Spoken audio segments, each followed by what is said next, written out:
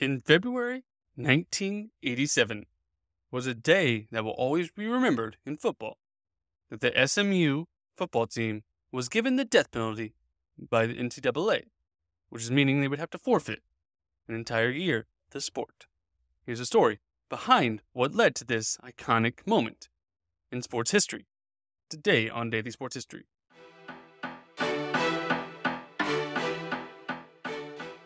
Welcome to Daily Sports History. I'm Ethan Reese, your guide to a rapid deep dive in sports history every day.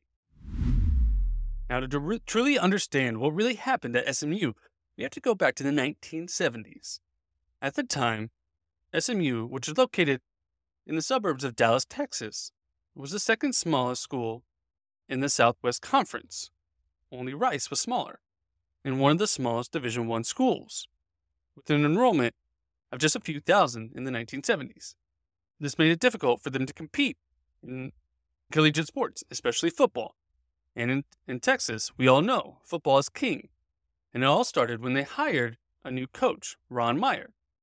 Ron was a great recruiter and was able to talk almost anybody into joining his team, and even talked the school into launching a media campaign to double their attendance from 26,000 in 77 to 52,000 in 78. Although this did not lead to immediate success, it helped garner a recruiting class that would lead them into the national spotlight, as many recruits told them that Coach Meyer may have been the greatest salesman they had ever known. Meyer's recruiting strategy was aggressive, pursuing the best football players in Texas, despite being one of the smaller schools, competing with schools such as Texas and Texas A&M. But not all his players were recruited in an ethical way. Meyer had been in communication with many boosters, and he knew that they could use the money from the boosters to pay the recruits to come to their school. And it all started during a recruiting visit to a local Houston high school, where they would give recruiting information to the students and include a $20 or $50 bill attached to their letter. Many players started calling SMU recruiters Santa Claus, as every time they showed up, there was a gift for them.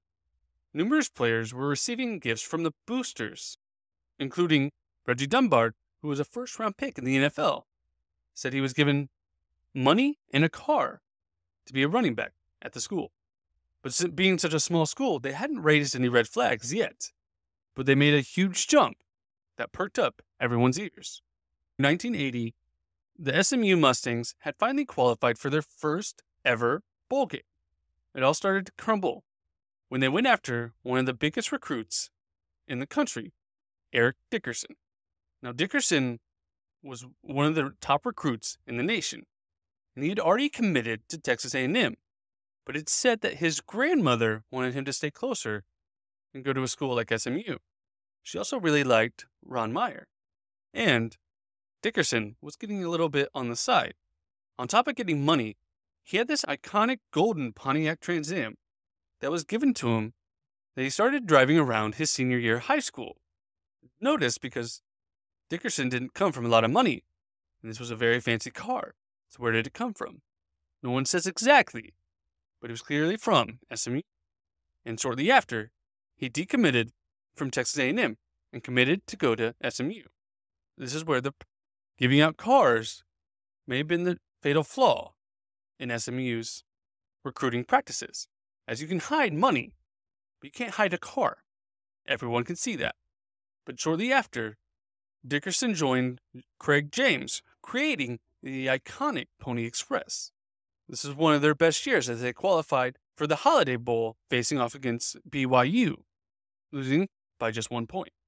Right after that, SMU got hit with its first probation. They were given a 1-year bowl ban and a television ban as a result to the recruiting violations they had come across. Despite that, they went on to win their conference championship and be ranked 5th in the nation. But following that year, Ron Meyer resigned and took the head coaching job for the New England Patriots. His successor at SMU was Bobby Collins, and he picked up right where Meyer had left off. Unfortunately, he was not the salesman that Meyer was, but he was able to coach them in 1982 to an undefeated season and even won the Cotton Bowl that year, finishing number 2 in the final polls. That was the highest of heights that they would make. They had lost James and Dickerson to the NFL and continued to get sanctions from the NCAA as they had not changed their practices.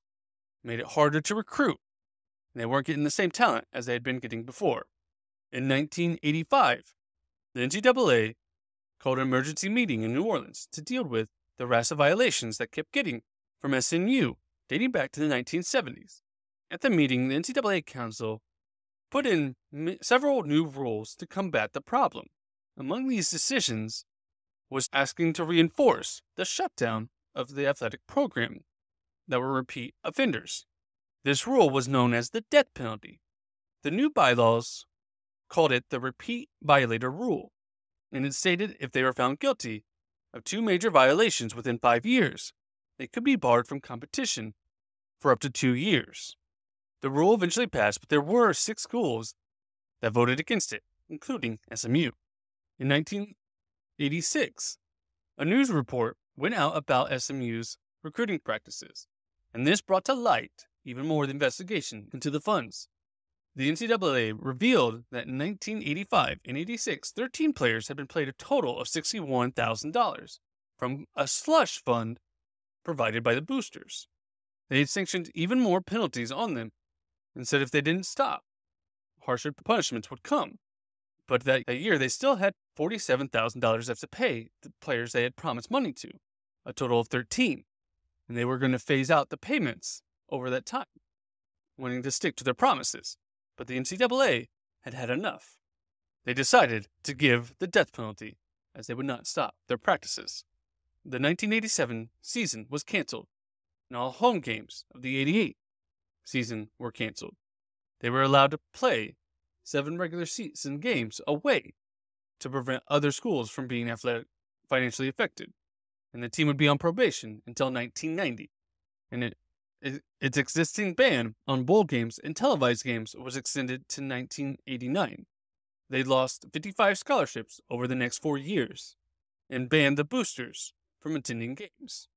The team would also only be allowed to hire 5 full-time assistant coaches instead of the typical 9. And there was no off-campus recruiting permitted until 1988, and no paid visits to the campus for potential recruits. Now, SMU has come back from these penalties to play football again, but they have never come back to the heights they once were, only being briefly ranked here and there, but never in the top 10 again, and never experiencing the chances at a national championship that they had before. This seems very odd in this day and age, with the NIL rules going into effect and players actually do get paid. But it just shows rules are rules. If you don't follow them, bad things can happen. Thank you for listening to today's Daily Sports History. If you like this, please come back tomorrow for more Daily Sports History after you tell a friend to come join you. And we'll be here tomorrow for more Daily Sports History.